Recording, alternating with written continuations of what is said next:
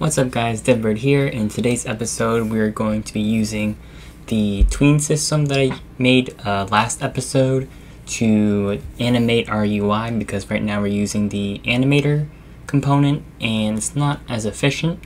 So we'll be using the TWEEN system, and you might be wondering, well, what if I didn't follow along that video, because it's kind of long, but fear not, I'll leave a link in the description or in the comments, probably both, to my GitHub, and that way you can just download the library and just put it in your somewhere in the assets folder, probably in the scripts folder, and you'll have something called TWEEN, and as long as you have all of this here, you'll be fine.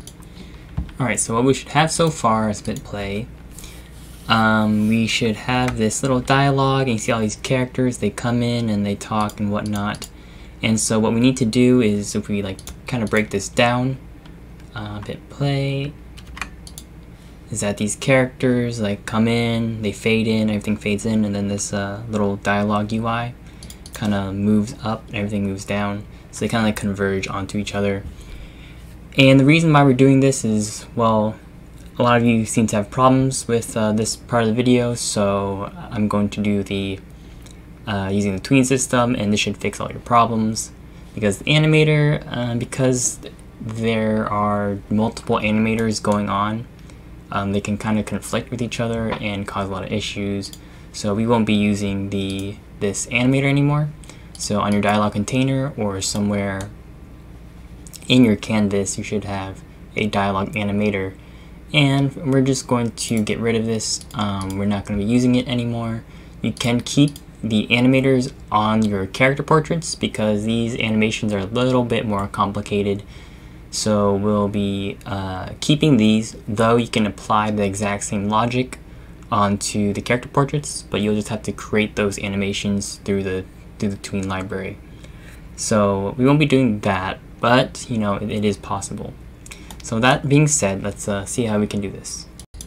Alright, so let's open up our dialog manager, and here we have our old code involving the opening of the dialog animation. So this is what would start the animations and everything like that.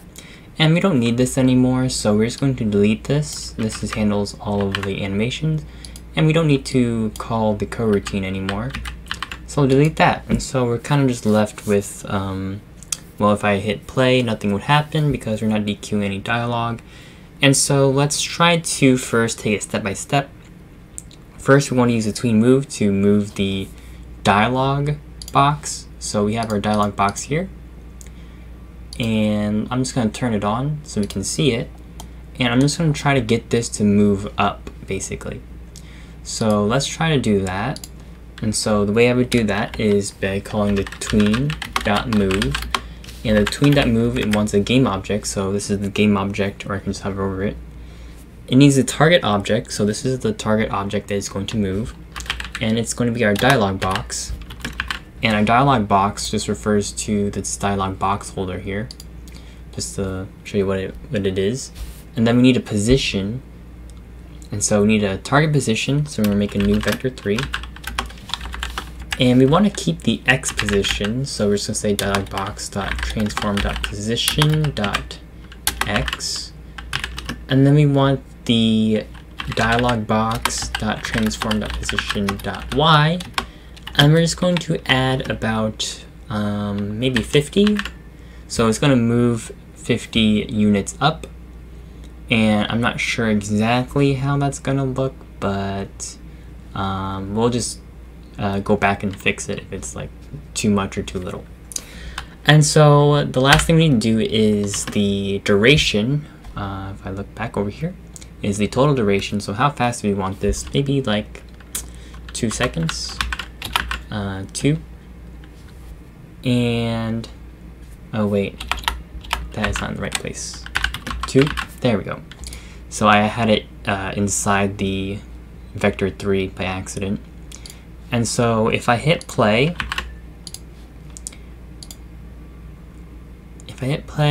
and I'm just going to move this dialog box a little lower, so this is the target where I want it to be. And so let's try to subtract 50 here. So I'm just going to take this, I'm going to subtract it by 50. or I'm gonna add it by 50 apparently. And then I'm going to hit play, and then I'm gonna hit the start dialog button, and it's going to move up. And it looks kind of okay. I might fiddle around with it a little bit. Alright, so here's the new dialogue animation, and see, it moves up. It only takes a second, looks pretty smooth. So let's see how we can fade now. So the first thing we need to do is actually turn all these alpha values to 0. So we can't fade in unless they're the alpha is 0, otherwise they're already going to be at the target alpha. So let's turn all these to 0, and let's remember that the alpha that we want is about 0.72. So just remember that and turn this all off. I'm just going to turn this all off real quick. So just going to go through every element and make sure that the alpha is 0. Alright, everything is at 0 now, so we can't see anything, but it's still there. And so let's go back to our code and see how we can fade it in. And so what we're going to do is we're going to have to get all the elements, the children within the dialog box holder, and fade them individually, well, through a for each loop. And so we want to cache away all these elements here. And the way we can easily do that is we're going to create a new private variable. And so we're going to say private, and then we're going to make a list of images, and we'll call this dialog images is equal to new list of images. And so we're just initializing it here, and then we're going to do a for each, and we're going to say variable image for each image in, and then we're going to get dialog box dot get components in children. Okay, so make sure that the S is there so we get the multiple components. So you don't want component, you want components. And so we're going to get the image component within these children here. And then we're going to add, we're going to say dialog images dot add, and then we're going to add the image. So this is going to add all of the images that are in the dialog box, or all the children that have images. And so now that we cache this data away, because we don't want to have to do this every single time that we open up our dialog, that could be quite expensive, and so we're just going to do it once, and then we have this data forever. So now that we have this, we can actually say for each variable, we're going to do the same thing, image in dialog images. We're going to do tween.fade, and let's see what tween.fade wants. Tween.fade wants a target image, and that target image is going to be the image. And then we need a target alpha, and remember it's around 0.72f. And then it wants a total duration, and we'll just keep it at 1 in order to make it the same as tween.move. So they'll finish at the same time. And so let's go back and hit play. And so our dialog system manager, and so you can't see it, but if I hit go over here and hit the debug mode, we'll see that over here, this grayed out dialog images. There are 3 images: the dialog box, background, the next button, the name holder. So if I hit tab, it's going to fade in, and here's our dialog box now. So we have it, so now it fades in. And so now we just need to dequeue the dialog, but there's also something else that we need to do. The second thing we need to do is the text. So texts are a bit different. Texts are not images, so it's not getting the text component. So we need to get the text component, but our Tween library does not have that. And so if you downloaded the GitHub version of this Tween, you can just skip this part, but if you followed along, my last video, I'll quickly add a tween text fade component. And so the way I'm going to do this is I'm just going to create a new script and call this tween fade text. And we're going to do this really, really fast because it's really, really similar. It's almost the same thing as tween fade. So we're going to get tween fade, and then we're going to open up tween fade text here. Oh, I did have it open. So I'm just going to move it next to each other, and I'm just going to copy all of this and paste it in here. And then I'm going to make sure that I'm also inheriting from tween data. And I'm going to be using unityengine.ui. Using unityengine.ui. Alright. Okay, so instead of target image, we want a text. So we want to change the text, and then we're just going to hit Ctrl-RR to make sure that the name of this is something that makes sense. So target text, and then we're going to go over to our tween and implement this. And so we're just going to copy this. I'm going to paste it, and instead of fade, we're going to say fade text. Instead of an image, we're going to say a text. I'm going to hit Ctrl-RR again to, instead of saying target image, we're going to say target text and save that. And it's going to complain because we need to, instead of saying, instead of getting tween fade, we need to get tween fade text. And then we're going to copy all that within here. And it's not going to complain anymore except for the target image. We need to do object to fade dot target text instead. And now it won't complain, and we have officially finished implementing our tween fade text. So we need to go back over to our dialog manager, and we're going to do the exact same thing, except we're going to be using a text instead. So let's make a new private list of texts.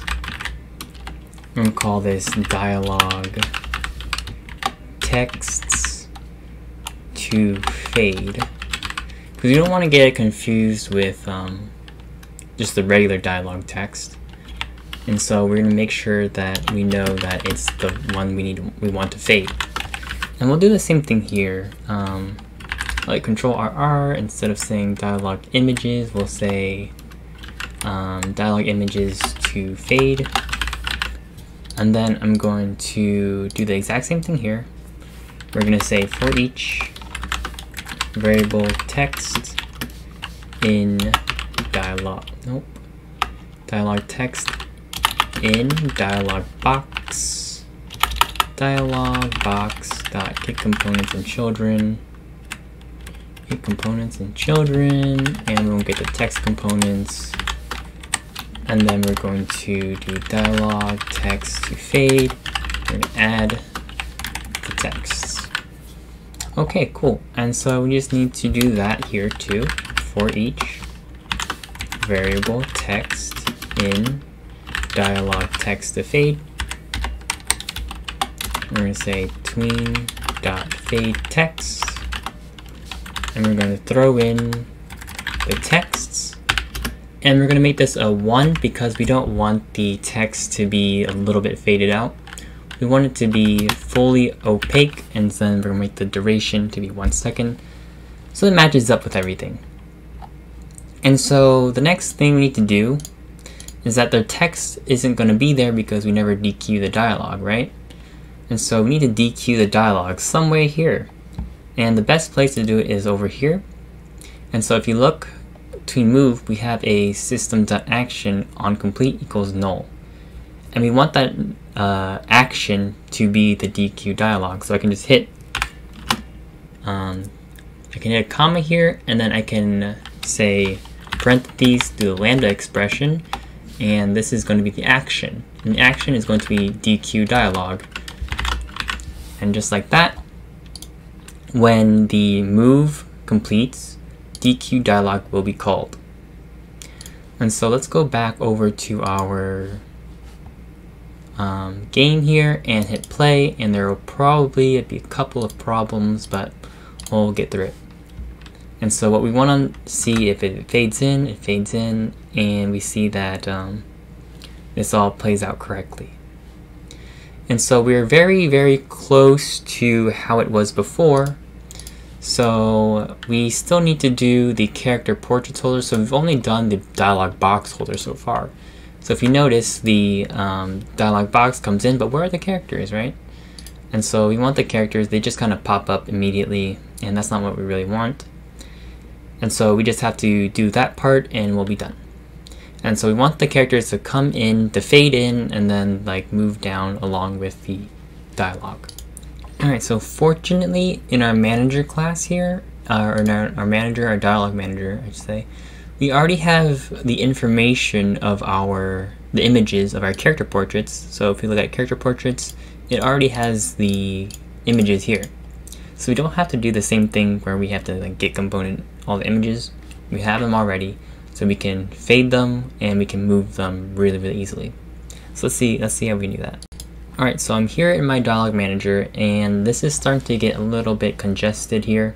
So I'm going to move all this information into a new method.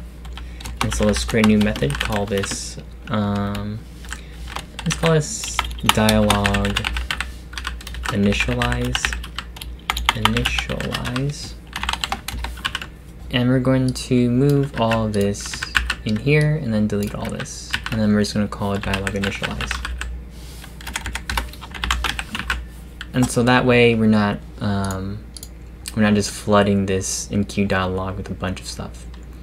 Alright, so we can just go down here, and we're going to do something very, very similar where we can just put the tween move part over here so they're kind of like together. And we're going to find the character holder. So I'm going to be using the character portrait, the parent of this, in order to move all the character portraits, because I don't have to move all of them individually. If I can just move them all together, it's a lot easier.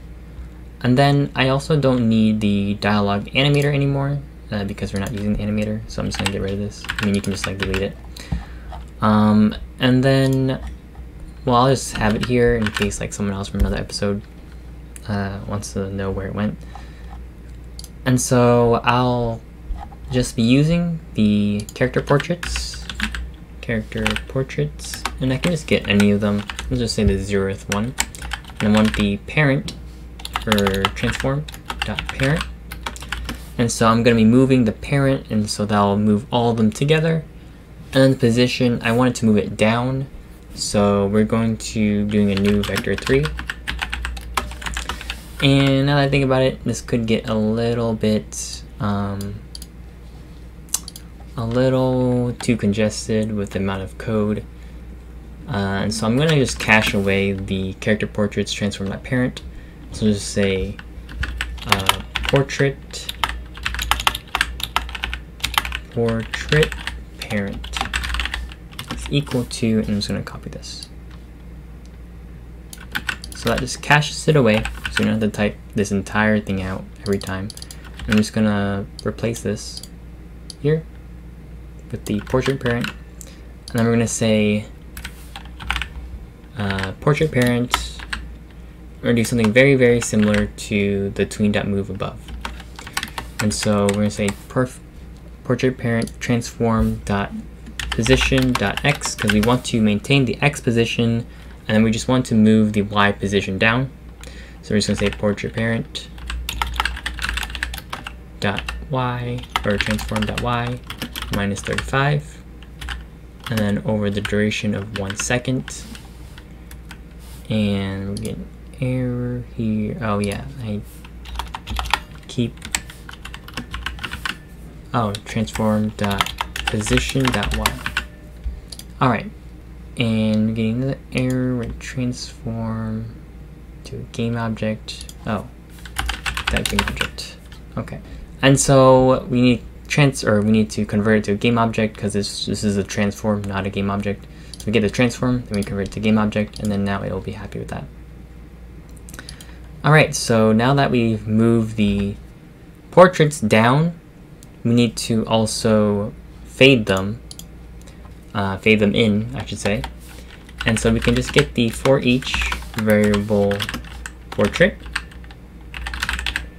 in character portraits. And so you see it'll be fine with that. And if I hover over this, it's an image. And so we don't need to convert anything. And so we can just say tween.fade. We can do the portraits over, and we want it to be 1 because we want it to be opaque over the duration of 1 second.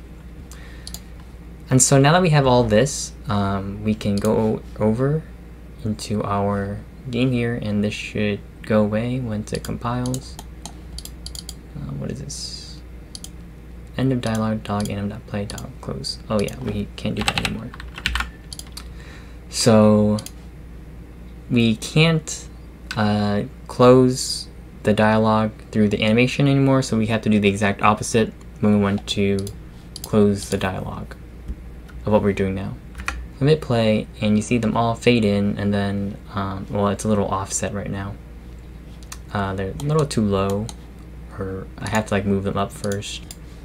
Alright, so I messed around with it, and I tweaked all the values, I moved it up a little bit, that's all I really did.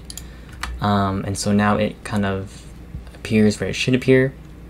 And so we're basically back to square one, except we no longer have to do the animations through the animator. This is all through code. And so I've hit next line, everything works the exact same that used to work, except that we can't close out of this dialog now. And so what we're going to do is we're going to have to do all of this again, except we're going to, instead have to reverse all the values. And so we're going to basically just copy this, go down to our end of dialog, and we're going to paste this below it. And instead of dialog initialize, we're going to say dialog close. And then we're going to call dialog close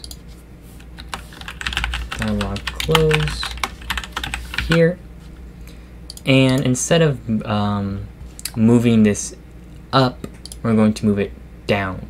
So if you think about it, you visualize in your head, all of the things that we did, we're going to do the exact opposite of it.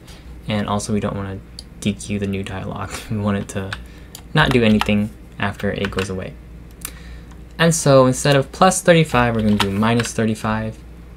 And then instead of minus 35, we're going to do plus 35. And then instead of 72, we're going to make this a 0. So we're fading it back out. We're going to fade this back out, and we're going to fade this back out. Alright, and so with that, we are going to open this and play it.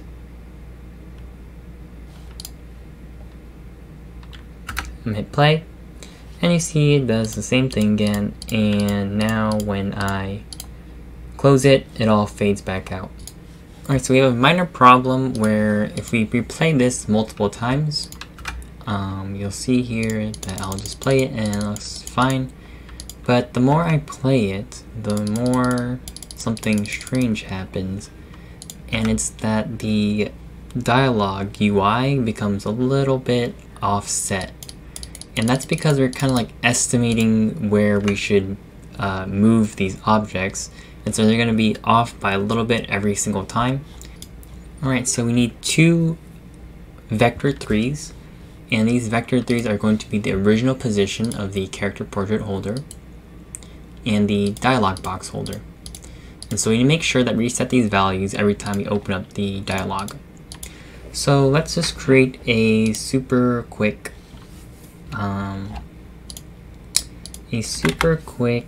method here and call this private void reset position.